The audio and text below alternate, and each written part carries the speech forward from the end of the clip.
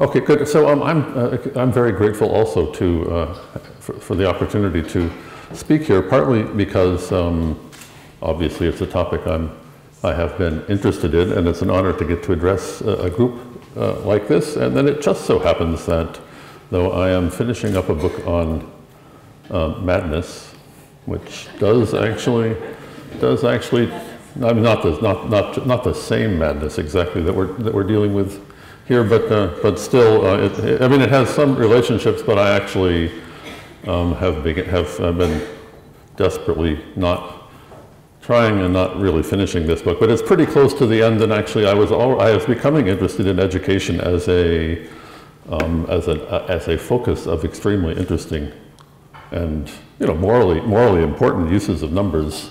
And then somehow somebody, I've found friends, and I get the chance to come to these events. So after I have finished boring myself with what I present to you, then I get to hear what you have to say about this subject, and I'm kind of doing my research as it were, as I try to get some fragment of the understanding of this topic that many of you already have or are developing. So that's quite good. I use the title representing and intervening. I guess I can advance. That's Ian Hacking in the lower right-hand corner. Since Florian mentioned that I've had some episodes in Germany, I had a quite formative episode in Germany just out of graduate school, in between my two postdoctoral years, in the less famous German city that begins with B, namely Bielefeld, where this actually fantastic institution, the Center for Interdisciplinary Research, Zentrum für interdisziplinäre Forschung, had a project for the year on the probabilistic revolution. And though it was formed in a philosophical spirit, that is to say, with a focus on ideas and the move to the point that physics could give up determinism. There were some of us, and Ian Hacking was certainly among them, who actually was trained as a philosopher, but who was had become very interested in Michel Foucault, and was looking at the very humble, bureaucratic, or not exactly humble, or seemingly humble bureaucratic uses of numbers in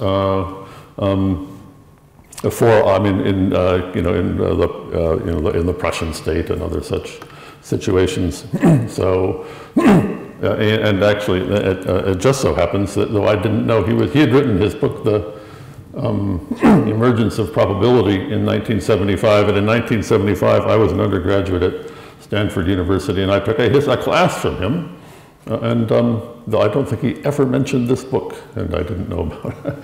But on the topic of the darker forces or something that are beneath the surface, I always wonder, what did I learn in this class that might explain, why I ended up doing the sorts of things I have been doing. But at Bielefeld, so he was there for the year also, and though he did write, he was working on the book that became The Taming of Chance. He had just finished the book that I have up there, Representing and Intervening, which is this brilliant, one of the pioneering works that was finally taking history and philosophy of experimentation and laboratories seriously, rather than thinking that philosophy was just about concepts. And that word, so representing, obviously, excuse me, stands for the ideas of science, and intervening stands for the laboratory life and the interaction with objects. Well, I don't know if he was putting it exactly that way. And the point is actually in some way that experimentation is not only about using material techniques and technologies to find out about the true laws or of the world. Experimentation has a life of its own, so people were beginning to say that, and his point actually in some way that experimentation makes many of the objects and the phenomena that science often characterizes as discovering, that is to say, new things come into the world. He was talking about lasers at that time. He said, it may well be true, I think it's true, that you look out in the universe and you find no lasers, but laser is a capacity, nature has the capacity to, or I should say humans have the capacity to get waves to laze, to become lasers, and so it is not just that science discovers, but that science makes. I think that's a better level of sound. Thank you. Good. So anyhow, now the relationship between experimental science, between theory and experiment, is not just that plodding people conduct experiments to test theories which are developed by brilliant people, which is kind of how Karl Popper has it, but that experiment is doing it interacts with theory, but it has its own kind of life. Okay, so that representing and the intervening has now become, I think, a lot more interesting than it usually was, at least for philosophers. People actually doing it knew how interesting they were in it, at least, though. Right. Oops. There we are. So intervening is about making things and not only about discovering them. But we're interested in topics like education. Of course, that includes science education, but how does this kind of analysis apply to the social sciences or the human sciences?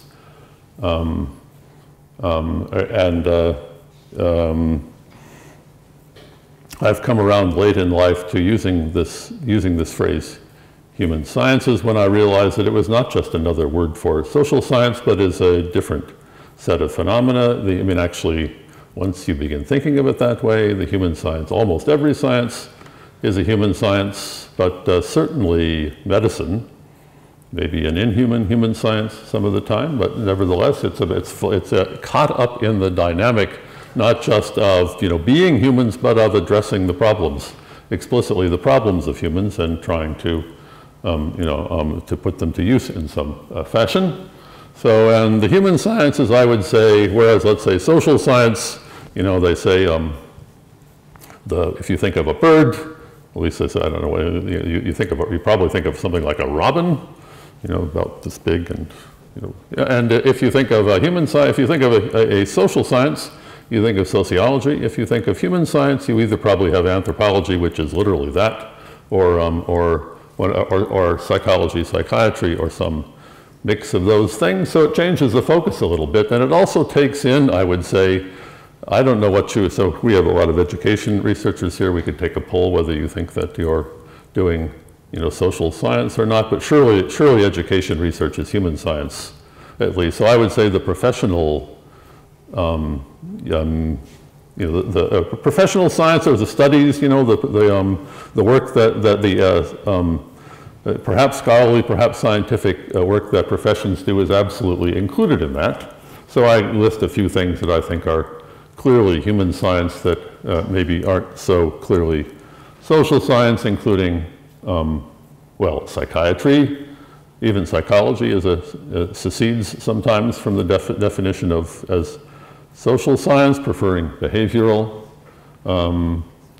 Professions like law and medicine, architecture and planning, management studies, and certainly education. So, so we have a category of endeavor, sometimes academic and often out in the world, which is engaged somehow in solving problems with various kinds of theoretical resources.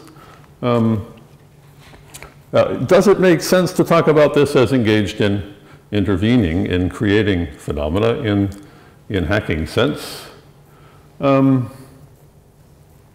Radhika, or maybe it was Camilla, one of you commented on I think it was Radhika, yes, using this representing an intervening formulation rather than the very familiar term of performativity. And there are a couple of reasons why I have done that, but the most important of these is that performativity kind of supposes that you define the act of making the scientific finding, let's say, actually helps to cause the phenomena to form. That is to say, it tends to, and a classic example is some methods for pricing securities, and the guys calculate, what it should be, and then gradually the security markets converge on that price. Although actually, and then when they break from it catastrophically. Actually, so it's not even But I would say that I like intervening, and Ian Hacking's formulation, because it leaves open the possibility also of the action, of the relationship between the scientific work and what happens out in the world as diverging from or exploiting or undermining rather than reinforcing the thing that pretends to, or that claims to have been, that people claim to have discovered. But I think it's worth asking then, what power do things have? What power do the human sciences have to produce that intervention, and what kind of a dynamic does it put in place? And and what do we think about this kind of work, and how can it be used, and what dangers does it present us with? So the human sciences, typically they're dealing with things outdoors. That is, there are laboratories, but it's a laboratory with a somewhat different meaning from the laboratories that physicists use. And one kind of natural science ideal, which would be to control every variable but one, is really out of reach for the human sciences. It actually already is out of reach for most of biology, at least rising above the molecular level. So, and yet I think that, and this was actually one of the things that I was most excited about in thinking through trust in numbers, is that they're absolutely engaged in remaking the world. I mean, the social sciences have been a little nervous about claiming that kind of thing, because they've wanted to stand sort of above the interventions, to be providing knowledge which then somebody else can apply. But I think if we look at the real life and activity of the social sciences, and even more so if we extend, if we use this other cutting, that is to say, using the human sciences, we find they're engaged with that all the time, that the world doesn't sit still while people study until they finally intervene, but rather the world is being shaped by that research activity some of the time, as the research activity is being shaped by that, and whether successfully or not, as it were, experiments are happening, policy experiments are happening out in the world all the time. It also, don't need me to tell you that they may not, that is the experts nominally in charge of the thing may not have as much control as they would like over the phenomena, so they can also distance themselves from that if it doesn't come out the way they hoped. But they are absolutely engaged, and often in very important ways, with interventions which produce phenomena that weren't there before. They have immense power, even if that power is harder to discipline and control from the power that goes into physics. So, and I think again that actually, what happens in the laboratory, I mean certainly some social sciences, human sciences have laboratories, and what happens in the laboratory doesn't yet look like an intervention that remakes society most of the time. But meanwhile, those ideas, those approaches, those technologies are also put to use in places like classrooms, or engineering planning, or 1,000 other things where they really are reshaping and not just gaining new knowledge of the things they describe. They set the research is part of a dynamic. It sets things in motion. Those new phenomena act back on the science. We can't say that psychology or anthropology are simply less capable of intervening, less capable of acting in the world. They act as well, and they produce things that matter, and they produce things perhaps more often than the physicists do, which react back in a negative, or in a correcting way. I don't know, the correcting isn't the word I want. They react back on what they were doing, and they perhaps undermine the knowledge rather than reaffirming it. And that, I think, is it's not the only way it can happen. They can also, certainly things can, the human sciences can create things that endure, but the really interesting ones are the ones that, that spin out of control, and that's what I'm interested in, mostly here. Okay, well, in the course of you know, thinking about this, I got interested in, you know, in that contrast. I want to say a little bit more about the relationship between, you know, natural or physical, really physical, and human sciences. And there's this Eugene Wigner is one of the four very famous Hungarian physicists who became quite important in the United States in the time of the Second World War and afterwards, and were involved in things like building the bomb, an experiment, an episode of scientific power that we can't easily forget. And he wrote an essay in 1960 called The Unreasonable Effectiveness of Mathematics in the, actually he says, in the natural sciences. So I thought, well, that's interesting. I wonder, is this something, he's thinking actually that this is distinguishing natural science from social science, and we might not come to the same conclusion. And he asks a philosophical question, which hasn't totally lost its persuasiveness. You know, how is it possible for mathematics, which he describes as a pure product of the mind, to describe the natural world at all?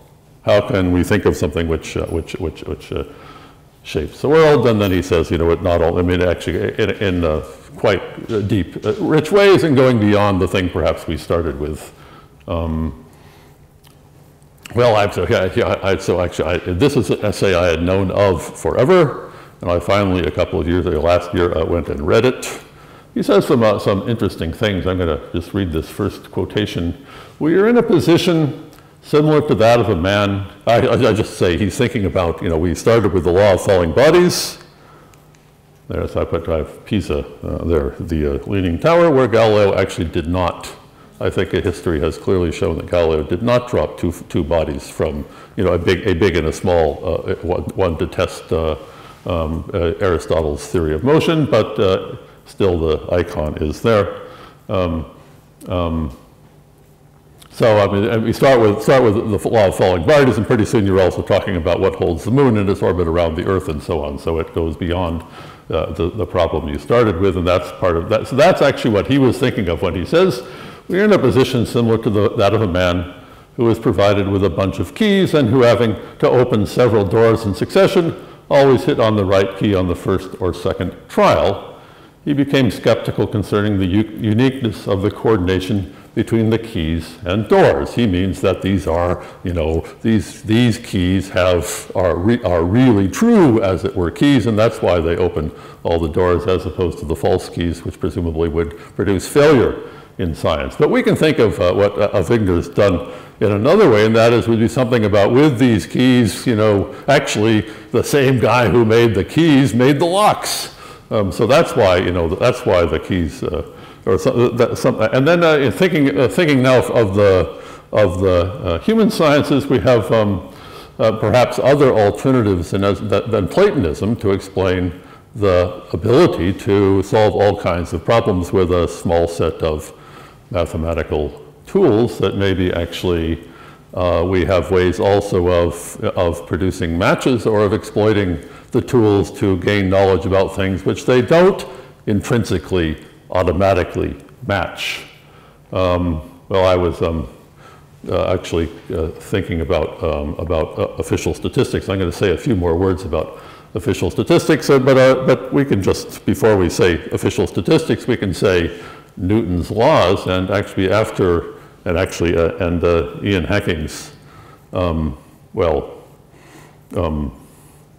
colleague for some time, spouse, Nancy Cartwright, points out all the work of manipulation of which is necessary, for example, all the statistics which is necessary to get that kind of a match between the, as it were, pure theory, the arrangement of the data, the approximation techniques. She wrote a book called How the Laws of Physics Lie. that lie, as you'll get, is a pun, meaning both what they are and also how they deceive us.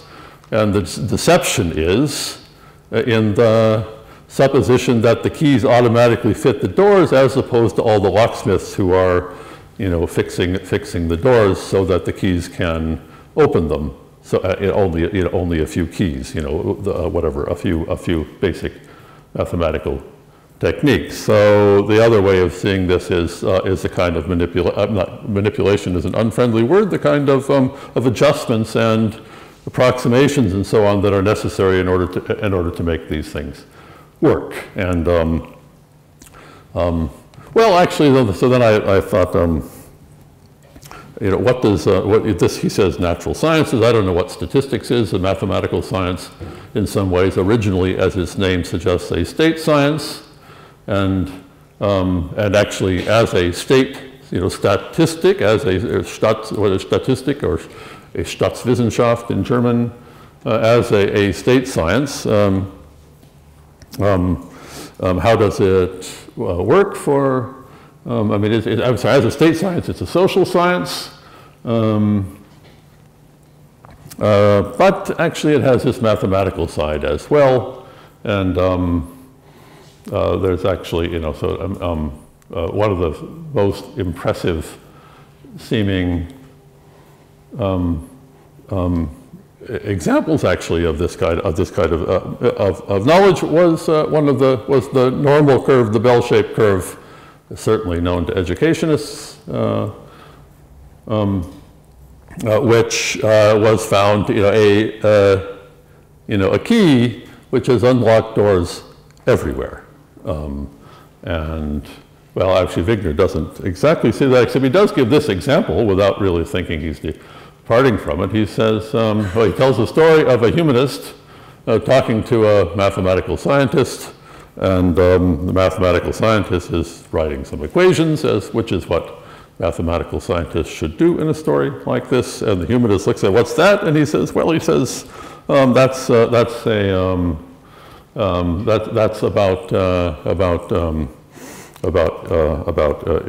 humans, and the humanist wants to know, about human population growth, and and he says, what's that there? Well, that's just pi. That's the in the formula for a circle. And the humanist Wigner says very reasonably, scoffs and says, this is some kind of a joke. What does the radius of a circle? What does pi, the radius of a circle, have to do with human populations? Surely a population has nothing to do with the circumference of the circle, he says. But in fact, this, the pi in the normal curve is everywhere.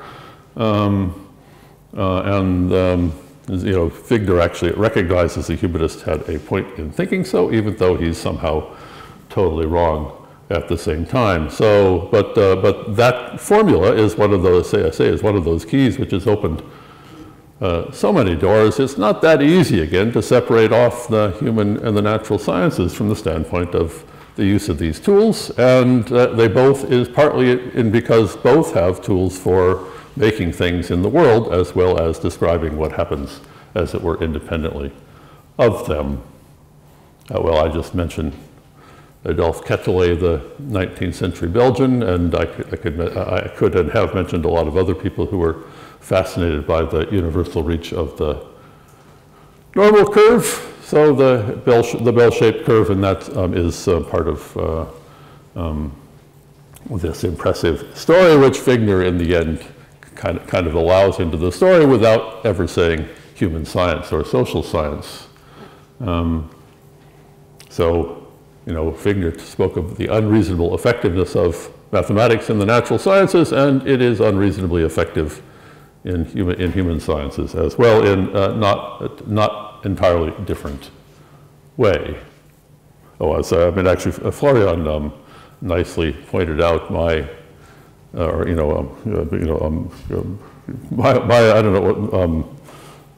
recognition, which I partly owe to my advisor Charles Gillespie, about the flow of things across disciplinary boundaries in both directions, and I do want to emphasize that point as well. Okay, and So one, again, still focusing on this question, in what ways can human sciences make things, that is, as opposed to finding out about them? And for that, I wanted to think a little about official statistics, which is also, again, actually, along with, as it were, this probabilistic mathematics. One of the two or perhaps three forms of knowledge which were so crucial for forming this kind of understanding, statistical understanding. So what about, how does official statistics relate to that? There's somehow the scholarship on official statistics is flourishing along with lots of other aspects of the uses of numbers. A standard view, which would be certainly Foucault's, and it was actually one that Ian Hacking was very impressed with, at least in his early scholarship, is that it is a projection of power onto the people ruled, so that the official statistics becomes, if not tyrannical, actually it's more subtle than tyranny. Perhaps, tyranny fails, but this one imposes a grid that people accept and apply. And that would be, again, that kind of Foucaultian idea, which I think is a very important one, would be part of the power of the human sciences to make things through their definitions, through their classifications, to make people behave in new ways, to make societies act on people in new ways, I mean, actually, it's I don't want to say societies act on, but the force works from within to reshape human activity. But a new body of scholarship is, and including, well, I mean, emphasizing actually it is also the case that these things are used to hold states in check, the objective measure to show that the claims of state leaders are not being fulfilled, or that the states are failing at what they should be doing. And actually quite a lot of official statistics, or let's say of state statistics, was associated with this project of, shall we say, resistance, as well as with the project of projecting power. And lots of people say things like, Rousseau is, I think, one of the earlier, though not the only, he says, the government, so how do we decide whether a state is working well or not? Very simple. The government under which the citizens most increase and multiply is infallibly the best. So population would be our answer. Here's more than 130 years later, another French man called Alfred de Fauville says, rest assured that whenever the struggle resurfaces between the champions of the general interest and those of private interests, you will find statisticians at our post arms and ready to march, that is judging the quality of leadership of the states, who cannot, they can pretend, but when we bring quantitative science to bear, we can find out whether it's really true that they are succeeding as they tell us they are doing. There's a little outbreak of books on gross domestic product, GDP. I recently reviewed a couple, and there's a third at least in the last 2 years. And actually before that, a whole study that the French Prime Minister, then Sarkozy, commissioned with famous economists and a whole team of people who actually cast doubt on GDP, on this measure as a proper index of anything that we should want to use to decide, whether, whether, I mean, as it were, the modern Rousseau would say, look at GDP and we can tell, and now there's a movement questioning its appropriateness, and you may well know some of the arguments against, I won't spend time on that now, but there's a good argument that it's the wrong thing, and it certainly is, as used, is a terrible index if you're worried about environmental changes, especially because they discount away everything, so that by the world could be destroyed in 200 years and it wouldn't affect it would be a rounding error in the GDP measure projection now. So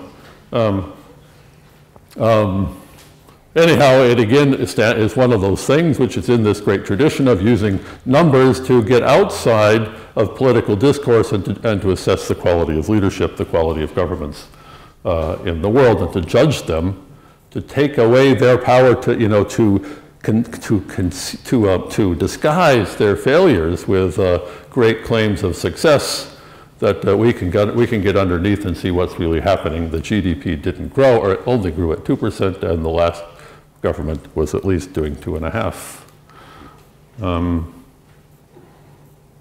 So I think there's actually, we think of the mathematician. This humanist looks at the mathematician, and he's doing this work. He's turned topics of everyday debate into technical topics, which seem to get in the way of democratic politics.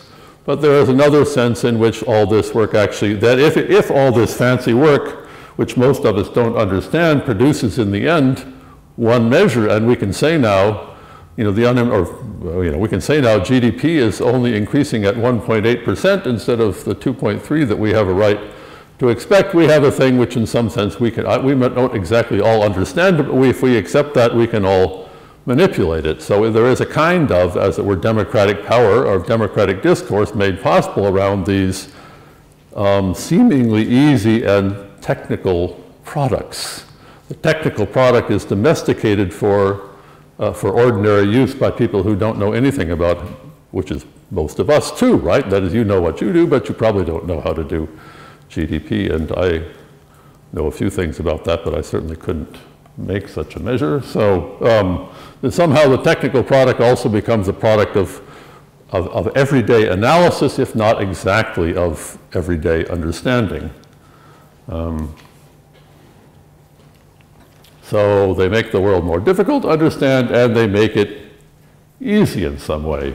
But what do we say then about this, about the easy forms? We might be scornful, and that would actually be for people, let's say people like us, that is, where that's not exactly what we do, or maybe that's you might take that attitude also towards educational measures. I don't know, that these are simple things which somehow we find it necessary to use because the complex understanding that we have built up can't really be communicated to people. So we try to have simple things which get close enough to where we hope to get, and then we don't exactly get. If they really just put us in charge, then we could do better. But they don't do that, so we use simple measures, and we hope that will coax people off in the right direction. So there is a whole history actually of treating numbers as simplifications for an ignorant public. That isn't, you don't have to reject the numbers entirely to do that. You might say they give us a start, and then we can think about their virtues and disadvantages and whether they apply to this case or that case. And then we might go on to say, well, but the people who just say they look at a GDP, they look at a literacy rate, they look at the mean quality of mathematics instruction in Finland or Taiwan, and they compare it with the United States or Germany, and they conclude whatever that they are, well, maybe maybe that's just that's the kind of falseness that we offer people because they're never going to understand the complex realities, and we hope it's close. The kinds of things I read, I see that kind of critique, that the numbers are for the simple people quite a lot. Here's one guy you never heard of, writing in 1904. Actually, his line, he repeated it in several editions. I'll just read that out loud. To make a comparison so complex as this demands sustained attention in a mind accustomed to the relativity of things. The relativity of things, right? Anyhow, so for purposes of influencing the general public, an argument loses force in proportion as it takes more terms and comprehends a wider field. Statistical problems are not questions of elementary arithmetic for the common crowd. So just enter that on your consciousness. Statistical problems are not questions of elementary arithmetic for the common crowd.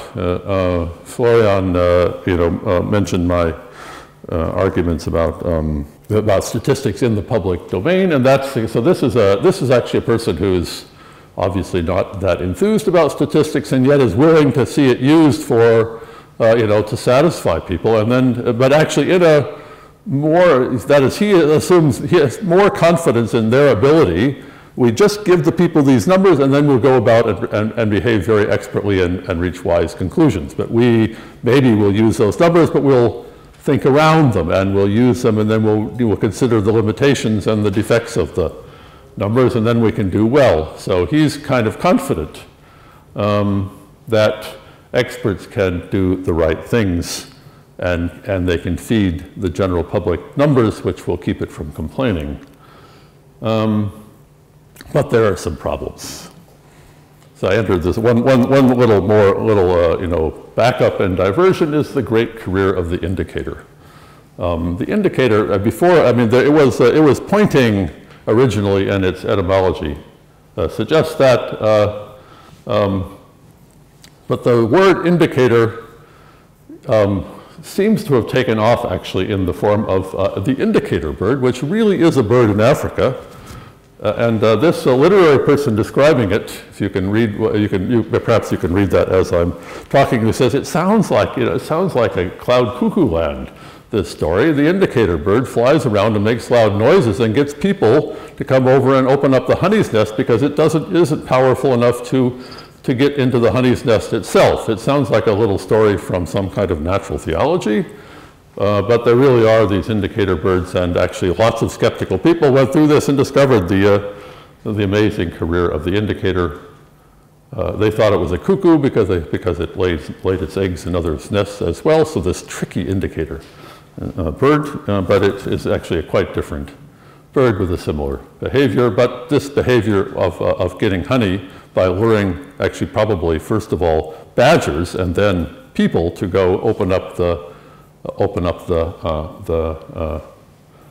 hive so that the bird could get the honey. That was well established by 1839 when Leigh Hunt has his actually, and then he writes a literary journal and he calls it The Indicator on the theory that he's going to have all this miscellany in it, and you can trust his, that is, rather than you have to go search everywhere for interesting stuff, if he put it in his book, it's a good enough indicator for you to read it.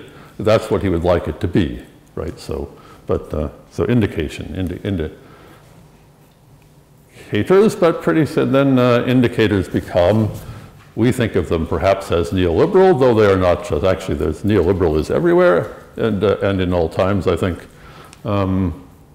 Indicators are things we use to guide us. And they actually have the characteristic of being that is, an indicator is something, it is not the thing itself, it has a relationship. Yeah, I don't actually see the honey yet. What I see is this bird flying around and making noises, which I have taken to understand as an indication of there being honey.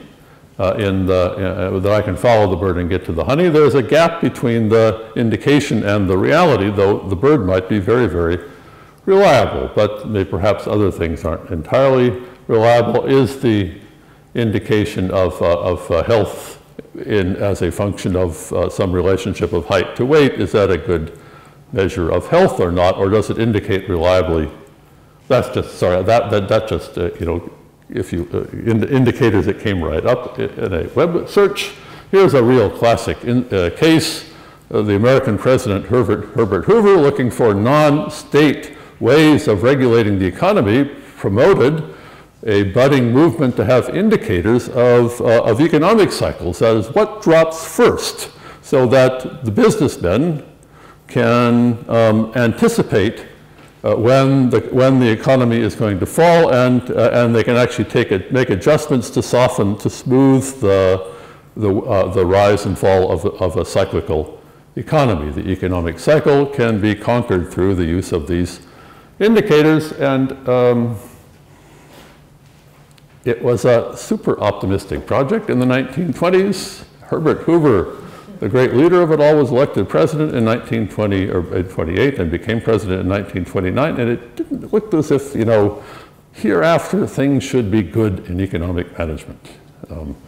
So anyhow, there are times when the indicators, these random indicators fell apart totally in the new conditions of the Depression. So one has to be careful of the gap between the indicator and the reality it is supposed to give us, and I'll just say again, I'm not going to tell you, I mean, those, actually, Mary Morgan led me, as it were, she was my indicator leading me to this little bit of material, and all those graphs of things, they look like they add up a dozen different things which are just totally heterogeneous and seem to have no logical relationship to other, except that they all seem to head down and to head up at about the same time. So the average of them should be a good indication of changes in economic activity.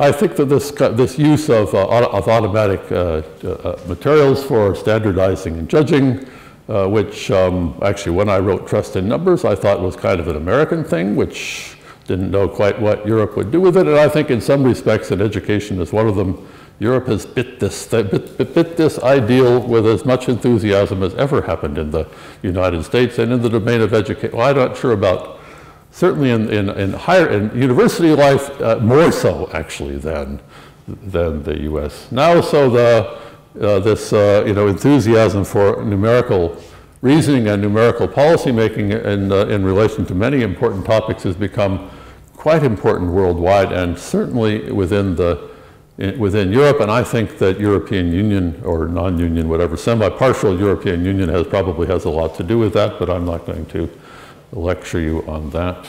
Maybe we'll discuss it. This idea of having uniform rules to break down principles of nationality, and I would say numbers perhaps have a function a little bit like, if I may be forgiven for saying so, the English language as a universal, as a thing which is supposed to be shared by everyone. Maybe we don't know if God spoke in English, but people increasingly think he did, so, or she. Okay, so these are a set of incentives that we can call neoliberal.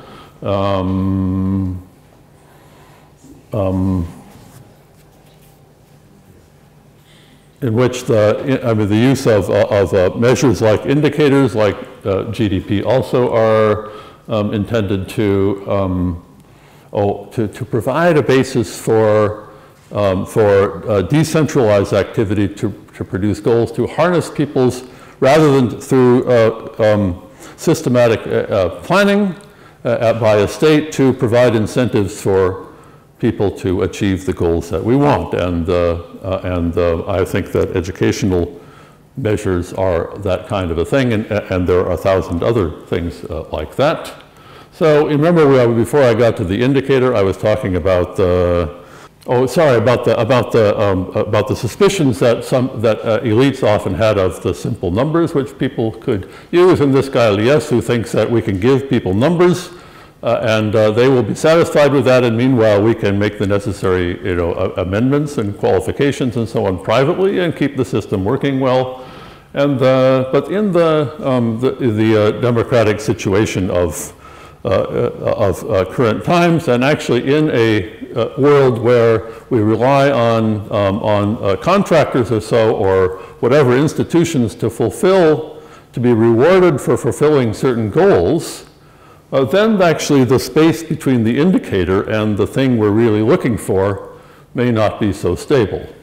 And so this is, I think, as it were, the indicator function is my favorite example of the problems that this kind of quantitative rule can create. And when we have an indicator of what we should try to achieve, we have a gap between the measurement and what we're really trying to do, and we no longer have the power. I mean, even if you have faith in the expert power to, as it were, make the necessary modifications, they have increasingly given up the ability to make those modifications. That is to say, we pay somebody, we say we want a bridge with these characteristics, or we say we want an educational system in which our students score higher on the standard tests than other students.